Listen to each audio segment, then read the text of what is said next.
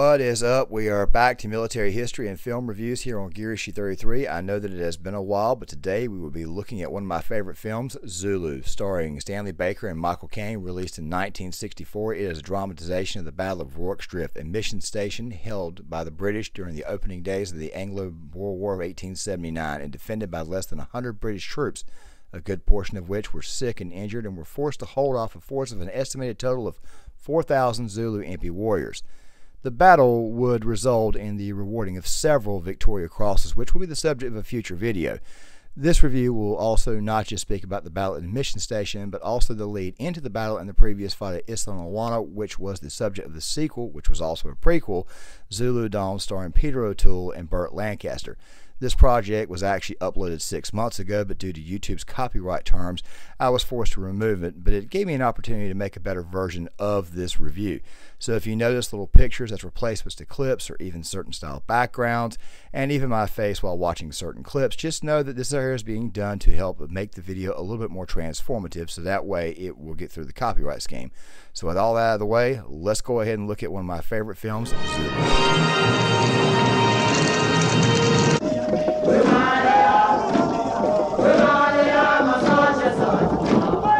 The film is set in 1879 during the British colonization of South Africa, and an unstable truce existed between the British and the Zulu, but peace was maintained as the British were allowed to continue their expansion into South Africa near Zululand. But this peace would be put to the test as soon as diamonds were discovered in the Natal region, Kimberley to be exact. Now, there is definitely a lot more to the Anglo-Boer Wars of 1879 than that, and that will be discussed in an official video that will actually detail every bit of the Anglo-Boer Wars more when we get into the actual history aspect of the channel. But at this point in time, the British did begin to reconsider their peace with the Zulu, and given their expansion and the potential wealth in the region, and after being pressed by white settlers on several occasions, by the way, amongst all the border clashes, the prospect of war was seen as inevitable. The British High Commander Sir Bartle Free saw this as an opportunity and sent King Ceshwayo of the Zulu an ultimatum of 13 terms with 20 days to respond. One of these conditions, which was a pretty big condition, was for the Zulu to end their regimental system and disband their army. The regimental system for the Zulu was pretty much their way of life and their actual governance. Now, I want you to think of the Zulu as Africa's version of the Spartans. The Zulu used this regimental system to not only recruit men into their army, but it was pretty much their culture as a people. And the thinking at the time was that if the Zulu were to reject this offer, or if they did not answer within the time frame, then it would give the British the opportunity to actually go in, or a better word would probably be excuse. The king, however, saw the situation after being essentially told these terms as a desperate measure, and given all the things that were going around at the time, even the king had no intention of crossing the Buffalo River in the Natal region to actually face the British, and he was actually looking for a potential political solution. But we will get to that a little bit closer towards the end of the video, so make sure you guys sit tight and stick around.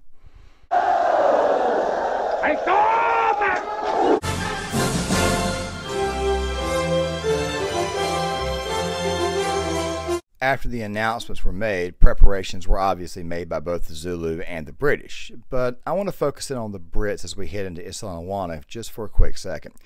Lord Chelmsford felt that the Zulu would not want to engage in an open fight, and he felt that guerrilla tactics was what would be used against him. The objective was to get the Zulu to fight out in the open, and shortly after he crossed the Buffalo River from the mission station at Rorke's Drift, he divided his force into 3 columns, with himself leading the main one. This tactic, of course, was questioned given the fact that they were actually going into Zululand and weren't exactly as familiar with the land as, say, the Boers were in their border clashes. But, of course, British press, they did go along with him, and this clip, I think, sums up exactly the tactics that were being questioned. Drummed into my thick skull that a good commander never willingly splits his force, especially in an enemy's country, before knowing their dispositions. Yes, if we were facing a European enemy armed with guns, I think your point would hold, Noggs. Further, may I remind you, I do not create the strategies you wish to comment on. I'm only his lordship's secretary. Now, of course, due to copyright, I went ahead and put a header over that, but there were other tactics that were actually questioned in the aftermath of Isandlwana. Now, I'm going to be very, very brief with Isandlwana, but the point is I want to go ahead and kind of explain what was going on here so that way you guys can kind of see what the setup was going into the Battle of Rorke's Drift. Now, one of the things that was questioned was Chelmsford's refusal to entrench his men, especially when they got to the encampment at the hill below Isandlwana. And at around 11 a.m. on the morning of January 22nd, a scouting party under Lieutenant Rawls would spot a pretty large Zulu force, pretty much the entire army that was on its way to face the British near that position around Isandlwana. And while the British would eventually hastily put together a defense force after discovering that the Zulu were on their way, this defense force under Colonel Pauline, who wasn't exactly known for strategy, let's just say that the Zulu had found a way to outmaneuver Lord Chelmsford. The Zulu would, of course, attack the encampment, the men who were under extreme duress, the Brits, of course. They had a hell of a time trying to defend this position, and the Zulu, of course, would continue this attack, completely routing this force of an estimated total of right around 1,800, and killing what's believed to be 1,300 British soldiers, including 52 officers. And while it is believed that the British killed somewhere between 1,500 to 3,000 Zulu, the fight was still seen as an embarrassment for the British and considered to be the worst defeat in British colonial history. Lord Chelmsford would arrive after the battle, and after witnessing the post-fight carnage, he was absolutely horrified by what he saw and, of course, exactly how much he had underestimated the Zulu. It's time to save the colours. Get to Rorke's drift. You must warn them. The colours...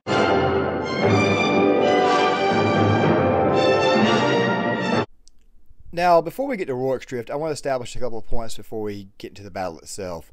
The film does a really good job of being fair to both sides, and some people do believe that it was due to the fact that the film was being made during the civil rights movement here in the U.S., but I'll hold up on that for now, but certain scenes illustrate this. For example, the explanation of Isandlwana, or the outcome of Isandlwana, from the Boer scout Corporal Adenhoff. Make sure you guys... There were 400 native levies also.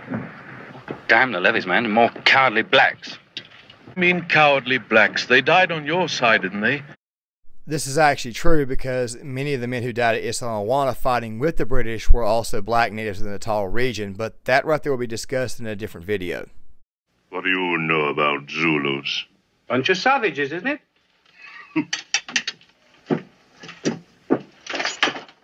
All right. How far can you rednecks march in a day? Oh, 15, 20 miles, is it? Well, a Zulu regiment can run 50 miles, and fight a battle at the end of it. As you saw with Gish, there's always a person to correct the individual on the nature of the Zulu. The thing that you have to understand is that the Zulu weren't just common savages. They were a respected and feared tribe. Go back to what I said about them basically being the Spartans of Africa. Another thing to point out, by the way, if you've seen both films, you don't get the impression, or at least I didn't, that either side was actually the bad guy, especially in Zulu Dawn. I actually found the Zulu to be quite sympathetic in the latter. Now, the film condenses a lot of the planning, but still gets a lot of it right. For example, Chard, knowing the incoming Zulu would, let's just say, he knew that they would be able to engulf them in if it was an open fight, especially given the fact that there were a lot of sick and wounded. However, the thing is this right here. Chard understood the location that he was at, and it was actually an idea that was pressed to him by James Langley Dalton, who was the acting assistant commissary. So the consensus basically was to defend the outpost because, of course, if the men decided to get up and leave, due to the fact that they were mostly sick and wounded, a smaller force, the belief was that the Zulu would eventually catch up to them. Now, one of the things they chose to do was use anything and everything they could for barriers. Crates, wagons, anything they could find, spare beds. And of course, a lot of this was obviously the army doesn't like more than one disaster in a day. Zulu. Looks bad in the newspapers. Before I go any further, I want to play this right here for you guys. It's basically an explanation of the horns of the buffalo, but of course there's going to be headers over the top of it, and I will be giving you guys another explanation of it on the other side to kind of help break it down a little bit further and explain why it was effective at Isandlwana, but why it would not be effective here at Rorke's Drift. The classical attack of the Zulus is in the shape of a fighting bull buffalo like this. The head, the horns, and the loins. First, the head moves forward, and the enemy naturally moves in to meet it. But it's only a feint. The warriors in the head then disperse to form the encircling horns, and the enemy is drawn in on the loins. And the horns close in on the back and sides. Basically, the idea is for the force in defense to strike the head while the horns engulf and surround the enemy. And, of course, after engulfing the enemy, eventually what would happen is essentially what ends up happening is that the force that's in defense, they are pretty much surrounded. Eventually, the loins or the back end eventually fully engulf the troops in the middle. That's actually how they would win their fights, especially the fight at Isla itself. 1,200 men And it couldn't would hold a obviously defensive turn position out this that morning. in this case, What with chance have we with Rorke's 100? drift, the defense setup that they have would actually disable the horns of the buffalo. Now, whether the Zulu knew how to fight in any other formation other than the horns of the buffalo, that right there's a topic for the day. But I wanted to establish this and this film here so that way you guys kind of knew that the let's just say that the defense at Rorke's drift was not exactly the most dire of situations. It looks that way on the surface, but when you actually break it down, it's actually quite advantageous for Chard to have the position that he did. Wouldn't you? All right. What's the date of your commission? Now, don't tell me. I suppose you have seniority. 1872, May. 1872, February. Oh, well. I suppose there are such things as gifted amateurs. If I may Are you questioning my right to command? Oh, not your right, old boy. Never mind.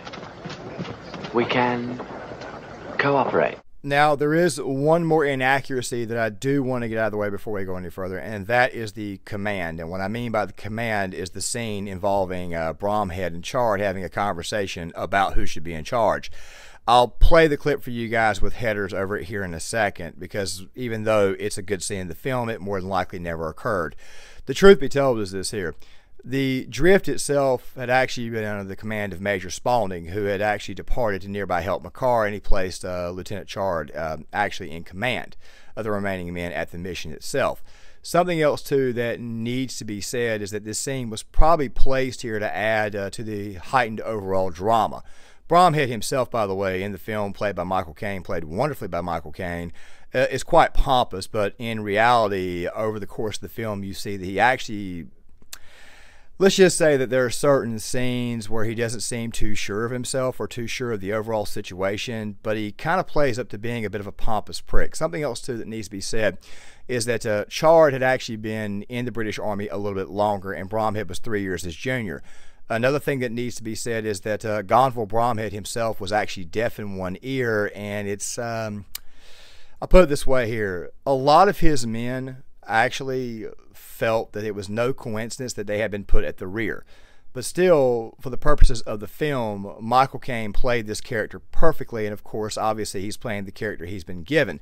So, if you think that Bromhead is a little bit pompous, yes, that was obviously the design of it, and of course, Bromhead, over the course of the film, looks like he's not exactly sure of himself. But if you pay attention to scenes, especially scenes where they're actually engaged with the Zulu, he almost comes like a pure freaking badass. If anybody in this film's character actually grew, it was definitely Gonville Bromhead's. Oh wait, I forgot one last thing. Jack Hawkins' character, Otto Witt. Now, Otto Witt in reality was actually a 30-year-old man who actually supported the incursion into Zululand, mostly for missionary reasons, but once again, this will come up in a much, much larger take on the Boer Wars, or the Anglo-Boer Wars of South Africa between the British and Zulu a little bit later on in another video in the future, especially when we go more to pure military history. As far as the battle itself, I'm going to go ahead and say this now, and of course there's going to be another video a little bit later on, and I'm definitely going to be discussing it more in the film, and of course, over the course of this review, I got to mention the 11 Victoria Crosses. Some of the men who obviously got Victoria Crosses included James Langley Dalton, who is, of course, portrayed as the Man in Black. Of course, Bromhead and, of course, Lieutenant Chard also got Victoria Crosses as well, but we'll come back to that a little bit later on in the film. But I wanted to go ahead and establish that Jack Hawkins' character, the character he's portraying, Otto Witt, was not a drunk, and nor was he actually a coward, nor was he in his 50s. With that right there said, now let's go ahead and get to the battle.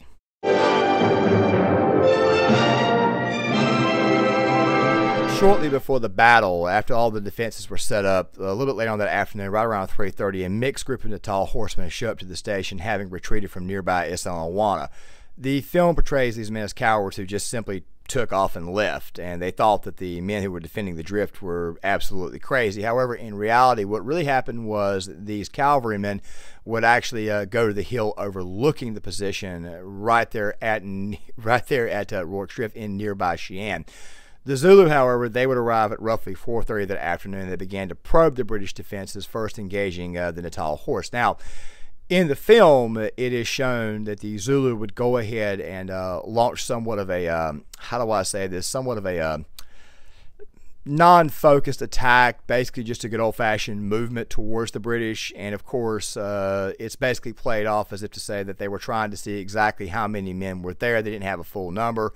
If you remember the scene, you have Adenhoff actually explaining what's going on. And of course, the next set of attacks would occur over the course of the following the rest of the film. However, there are also scenes of Zulu on the nearby hill taking pot shots at the British soldiers. Now, there has been some controversy over this, but let me just go ahead and say that the Zulu had picked up spare Martini rifles the day before from Isandlwana. Now, the Zulu that attacked Rorke's Drift were actually a rearguard force, but we'll discuss that more towards the end of the film. But they had picked up rifles from nearby Isandlwana the previous day's fight, and they were firing at the British. However, the effectiveness, on the other hand, is not entirely accurate as far as what you see in the film. It's widely believed that the pot shots that were taken from hundreds of yards away weren't effective at all. But Zulu had gotten a hold of the Martini rifles, or spare Martini rifles, and of course they also had some rifles of their own. I just figured I would go ahead and point that out before we go any further. The first charge, the Zulu obviously break through. They get through to the camp, and of course the fighting eventually goes to hand to hand. You see scenes of obviously Color Sergeant Bourne. He's obviously throwing bayonet shots, of course, at one of the Zulu. I talked about Bromhead earlier in his performance, and eventually you get the scene where Char doesn't exactly look too good in the scene. I'll just leave it right here. I'm assuming that everybody's watching the video and not just hearing my voice. But obviously, the film decided to take an amalgamation of all of the, let's just say all of the day's action and kind of include them into two separate strikes. There's even some good old-fashioned volley fire here. Now, I'm going to be bringing volley fire up again towards the end of the review, because I'm going to be needing to use another film to explain to you guys exactly how effective British volley fire was. Volley fire, by the way, was the technique that actually helped secure the British Empire. So just figured I'd go ahead and point that out. Another thing, too, that I need to go ahead and point out is obviously the attack on the hospital and, of course, the cattle being used. Now, the cattle use actually had occurred at night when the fighting actually got to the nighttime, which I'm going to go ahead and play a small sequence from a separate documentary that I picked up on this fight for you guys, so that way you guys can kind of see what I mean. And after all that, probably the best sequence of the film was the hospital fight. Now, if you've seen the film, then you would obviously know about Private Alfred Henry Hook, or his portrayal. We'll talk more about him towards the end of the film.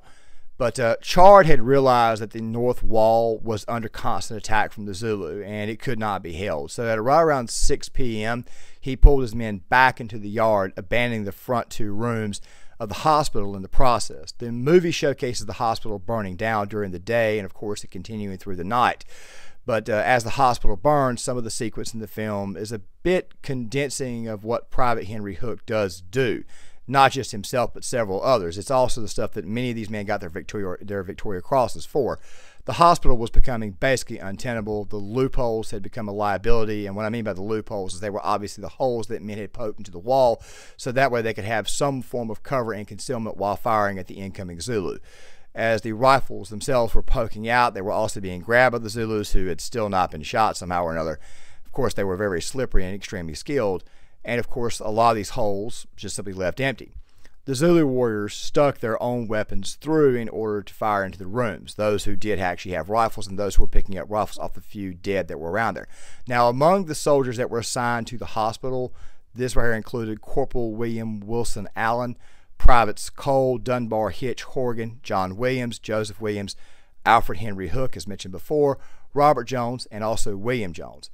Low on Henry rifle pellets, which by the way was the rifle ammunition that they were using at the time, topic for the video, they decided to go ahead and switch to their revolvers. Privates Horgan, Williams, Joseph Williams, and other patients tried to hold the hospital entrance with bayonets and revolvers. Joseph Williams defended a small window, and 14 dead Zulu were later found beneath said window, as it became pretty clear that the front of the building was being overtaken by the Zulu, and eventually the men escaped out the back. The film makes up with this with the overall fight sequence and, of course, the burning of the actual hospital itself. Now, after the second Zulu charge, this right here to me, I felt was actually the best fight sequence in the film. The film also gives us a much more memorable scene with the hospital burning down during the day. But of course, this actually happened during the night. But we'll be talking a little bit more towards the end of the film, especially when we start to talk about Alfred Henry Hook. Rorke's Drift had been turned into something of a slaughterhouse. There were great heaps of Zulu bodies piled up against the barricades, particularly in front of the hospital, which had been charged over time and time again. Now, Chard says that in the immediate aftermath of the fight, they buried something like 350 bodies in front of the post. But he admitted later... The film chose to condense all the fighting at night, and of course I just showed you guys a documentary clip, of course, of exactly what was going on through the night. It was a hell of a fight, and of course the overall casualty count, which if you go to Wikipedia, doesn't match what was actually found, but we'll get to that here in a second. Now, there is one more thing that needs to be discussed before we go any further, and of course I'm going to play some of this for you guys with headers over it, and that right there would be the sequence of the men singing Men of Harlech.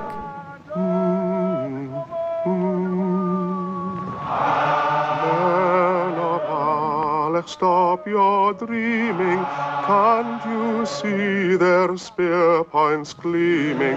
See their warrior pennons streaming to this battlefield. Sing! Now, the reason why I want to include this in was obviously because of the final attack. The final attack sequence is masterful, and once again, you guys see the brilliance of volley fire. Now, I'm going to show you guys a sequence from the film Last of the Mohicans, which was a deleted scene. Now, I've got to show very, very small bits of it because of copyright, but volley fire was the technique that helped the British Army secure the empire that they would hold for so long. It's something that they quite frankly mastered, and you guys obviously see it for the most part on full display here in the film Zulu. However, here's the thing about that. More than likely, this scene in this sequence never occurred. The following morning, the Zulu were basically cutting bait and saying the hell with this and getting the hell out of Dodge. But of course, it does make for a wonderful scene right here at the end of the film where the British soldiers, of course, are just kind of going over the damage, surveying everything, and of course you get the magnificent scene of the Zulu showing up to, well, let me just play it for you. They're taunting us.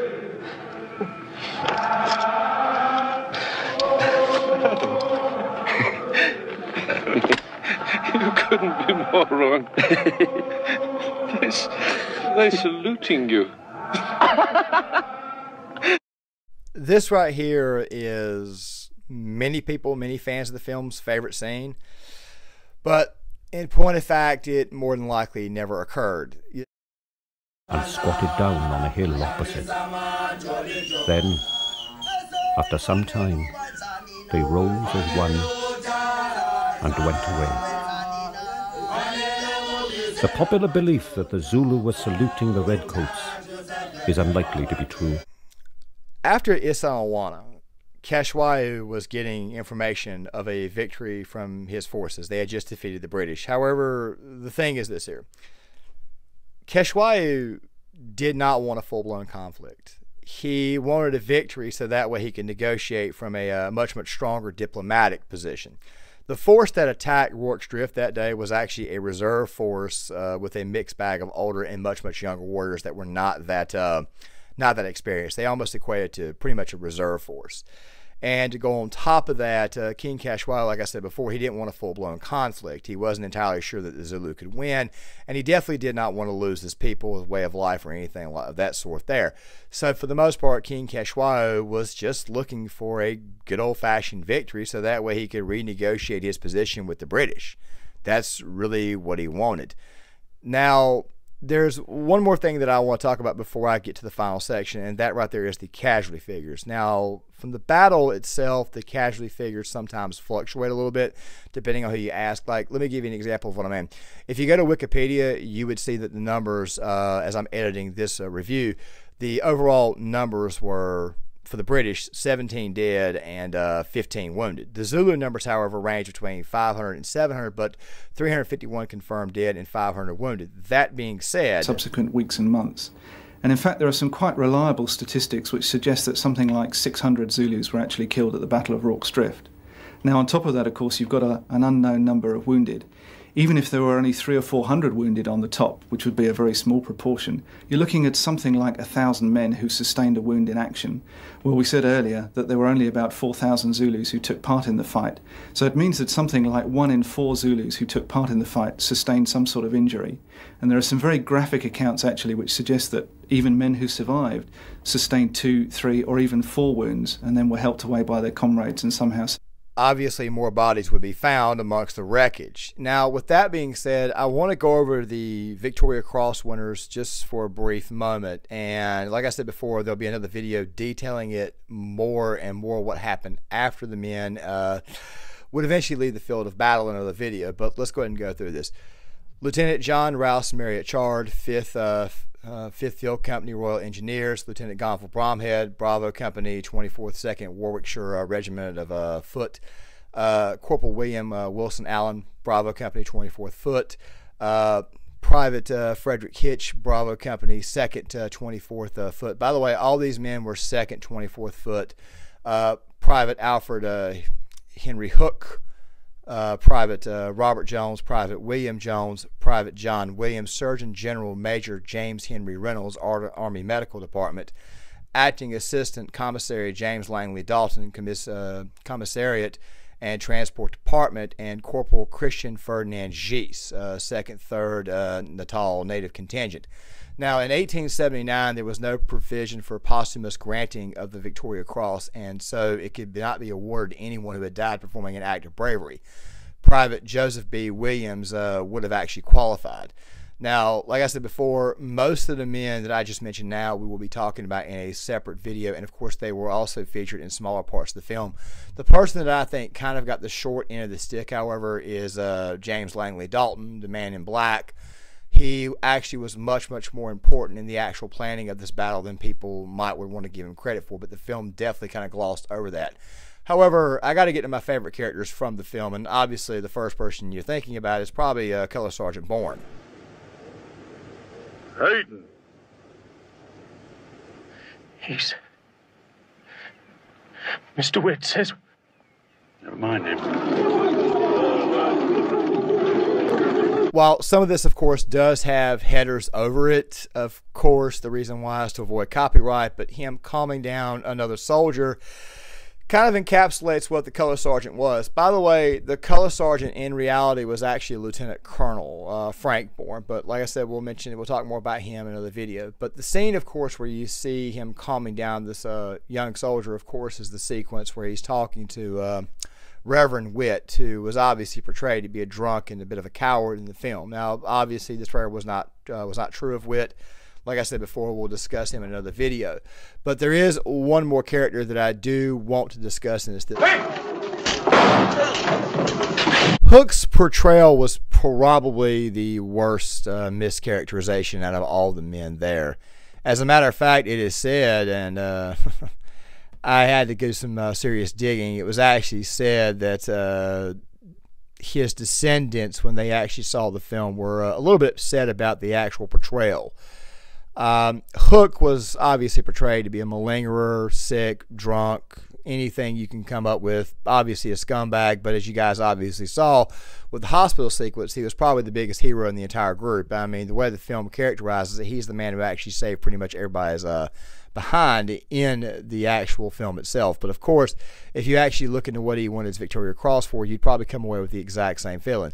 Truth be told is, like I mentioned before, and I remember seeing this film for the first time back in 1999 on A&E. Yes, I am that old. He was my favorite character. My thinking is that the writers wanted him to be kind of that character that grows the most. But as I mentioned before, the person that actually grew the most over the course of the film, at least as far as my perspective is concerned, is Gonville Bromhead. As I mentioned before, he's quite pompous at the very beginning. And eventually, over the course of the film, you get to see that he's not really that sure of himself. And of course, during the fight itself, he ends up turning to one hell of a badass. Now, we will discuss James Langley Dalton a lot more, and we'll also discuss Frederick Gies a lot more, especially when we get to much, much deeper topics on the Anglo-Zulu Wars. Which, by the way, I want to go ahead and say right now, This right here is a channel that's going to be discussing military films and, of course, historical. And, of course, this also includes films that are not historically accurate.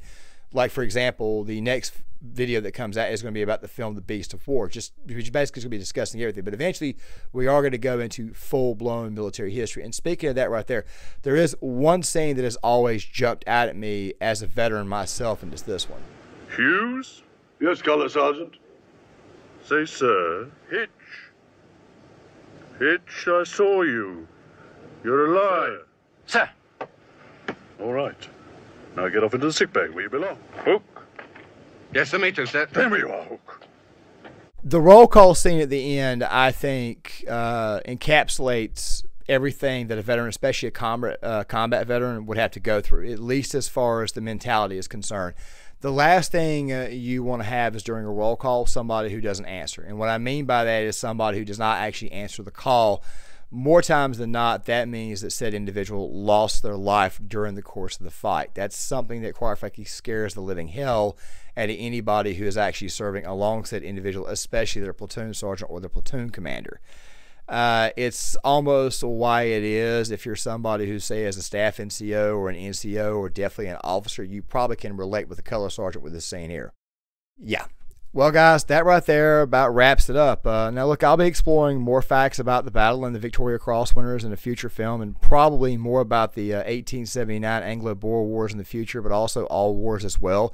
If you guys liked this video, make sure you guys please hit that like button. Please subscribe to the channel as well, seeing as this is the direction that we're going to be going into. If you found it entertaining or informative, please, guys, leave a comment in the comment section. I would love to get you guys' take on this. If you have an honest-to-God critique, please leave it in the comments, and I'll see you guys soon.